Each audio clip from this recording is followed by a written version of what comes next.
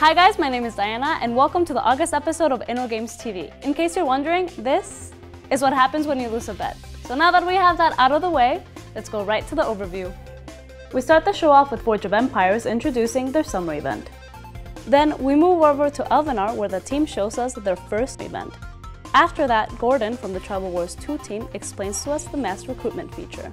Last but not least, Grepolis shows us something interesting in the game. So let's go to T and Kai and see what that's all about. Hello T, what are you doing? Aloha Kai, I'm just working on my tan. It's summer, the sun's out, I love it. But we're inside. Anyway, it's summer and that means the Forge of Empires Summer Casino is back. It sure is. Let's dive into the game and take a look. The Forge of Empires summer event is here. Greva has once again opened her summer casino, and this year she was inspired by the tropical paradise of Polynesia. At Greva's casino, you'll spin the Wheel of Fortune to win great prizes. The wheel is shared among your neighborhood, so you'll need to be quick and spin it if there's a prize you really want. Otherwise, someone in your neighborhood might get it. Each prize on the wheel can be won 4 times. Once all 4 instances of a prize are taken, you can no longer get the prize. If you happen to land on that empty prize when you spin the wheel, you'll get the prize next to it. If you see a prize on the wheel that you definitely want, you can click or tap on the spin button to try to win it. However, if none of the prizes pique your interest, you can elect refresh and spin. This will reset all the prizes on the wheel, and since the wheel is shared in your neighborhood, everyone will see the new set of prizes. Every spin made by you in your neighborhood is counted towards the neighborhood goal. Every 77 spins will reward you and everyone in your neighborhood 20 medals. When the goal is reached, it is reset so you and your neighborhood can have a go at more medals. Sounds really fun, but there's more! To spin the Wheel of Fortune, you'll need tickets. Every spin will cost you 1 ticket. You can earn tickets from Greva and the other quest givers by completing quests. Follow the story of Greva's new business idea for her summer casino and be rewarded for your help. As for the prizes, there are 4 new buildings. First there's the Luau, a production building with different production options. Then we have 2 residential buildings, the Pole House and Fishing Hut. When these 2 residentials are motivated, they'll give you some extra resources. Medals from the Pole House and goods from the Fishing Hut. Finally, to complete the set, we have the Tiki Totem decoration. And like previous years, there are also new player portraits to be won as well. Finally, a new addition to this year's summer event is that whenever you complete a quest, a ticket will be hidden in the wilderness. So guys, there you have it, the Forge of Empire summer event. We hope you have lots of fun playing, we hope you let us know what you think, and we will see you next time. Bye! Well, that was cool, but now let's move on to Elvenar, where the team shows us for the first time ever their new summer event. Damn, this is bright. I can barely see a thing. Luckily, we have our sunglasses in this room. And now that summer solstice has arrived at Elvenar, things are very shiny these days. You might ask yourself, isn't solstice supposed to be in June?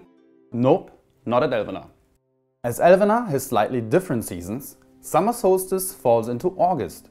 Tandriel and Melissa are celebrating the longest night of the year together with all humans and elves for 3 weeks. You will see 2 new quest lines, 1 sequential chain of quests and 1 daily quest. They will provide you with precious moon splinters, which you can use to open magical treasure chests.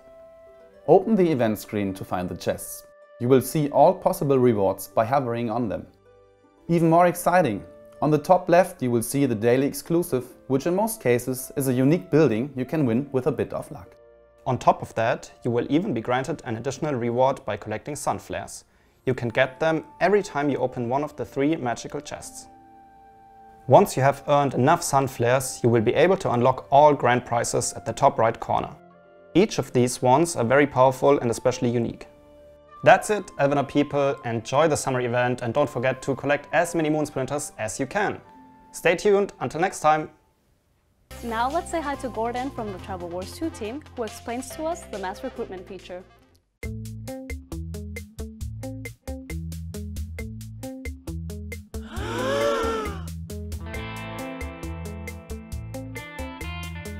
Building thousands of units in hundreds of villages?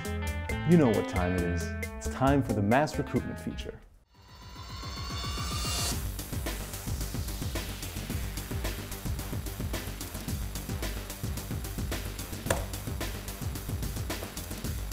Well, that was fast.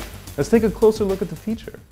So, the new mass recruitment feature for Tribal Wars 2 is a brand new time-saving tool that will allow you to control the recruitment of your troops in all your villages simultaneously. This feature can be found in the Unit Overview section, or with the W hotkey. First, activate the feature. Select the villages you wish to choose with your presets. Then type in the final amount of units you wish to recruit. Hovering over the mass recruitment buttons will give you a preview of what you will recruit. The villages will try to fulfill the orders to the best of their ability, but population and resource limits apply. The units you selected will be auto-saved in the input field, so a repeat recruitment is easy to complete. A small example. If a village has 20 spearmen and I want to build a final amount of 100 spearmen, I will end up adding a recruitment order of 80 spearmen in this village. 100 is the total we want to build. It is not added on top. Following this logic, if I want a total of 100 spearmen and a village has 100 spearmen already, no spearmen will be recruited as the final order was already met. We know our veteran players have been waiting for this feature for a long time and we're really happy that we could deliver. We really want to move the game away from cumbersome tasks and we wanted to focus more on military strategy. So yeah, hope you enjoy it and I'll see you on the battlefield. Last but not least, let's move over to Grepolis, which shows us something cool in the game. Hey guys, I'm Niels, game designer of Grepolis, and today I'm gonna tell you about the stuff we recently added to the game. One smaller but very helpful thing we added is some additional feedback in terms of colonization, new islands. First we're gonna pick a color ship, some defense units and a transport ship.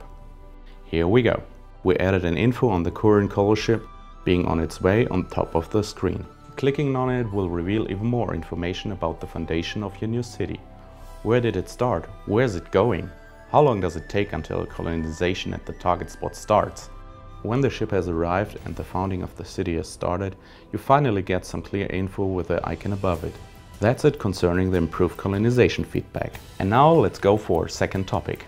Lately we made the awards you could earn visible by adding the Grepolis score and even adding a few more awards. After that you were asking for more combat related awards. So here we go. We added 36 new combat awards in total. Half of it you will earn by supporting another player's city and killing off units which are attacking it. That's why the awards cover only the offensive units and not the swordsman, for example. The second type of new awards can be earned by killing units which are attacking one of your own cities. Last but not least, we thought it would be great to acknowledge the dedication some players put into earning awards. That's why we created the world's first badge. This one can only be earned by one of the players per world. The first one completing all levels of an award will get it. So that's it for today. Enjoy the sun and see you in game. Well, that was it for the August episode of InnoGames TV. If you like this episode, make sure to subscribe to our YouTube channel, follow us on Facebook and Twitter, and if you have any additional comments, leave them in the comment section below. I'll see you next month. Bye!